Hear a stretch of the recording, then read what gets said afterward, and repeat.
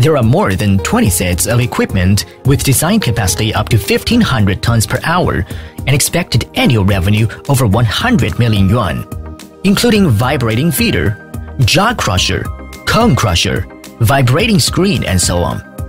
Apart from the regular main engines and conveying equipment, the schematic designs, civil construction, on-site installation, and commissioning are all in the charge of SBM, which have made a breakthrough in history.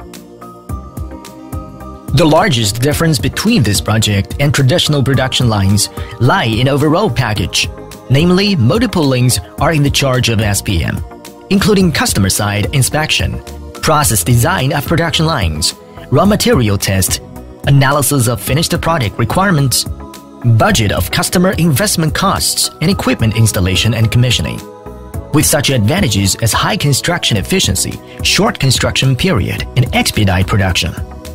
To maximize economic benefits of customers, this project depends a lot on the powerful production, research and development, sales and service systems of SBM.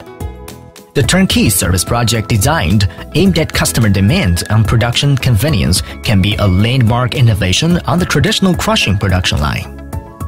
The overall package service of Zhoushan EPC project is a good validation to the strength of the group and also a witness to collaboration and struggles of all staff.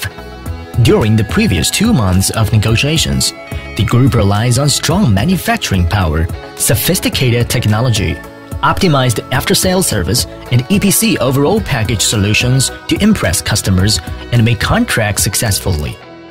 Due to the large scale of this project and a great variety and amount of relevant equipment, workshop employees work overtime to finish production of all required equipment in advance.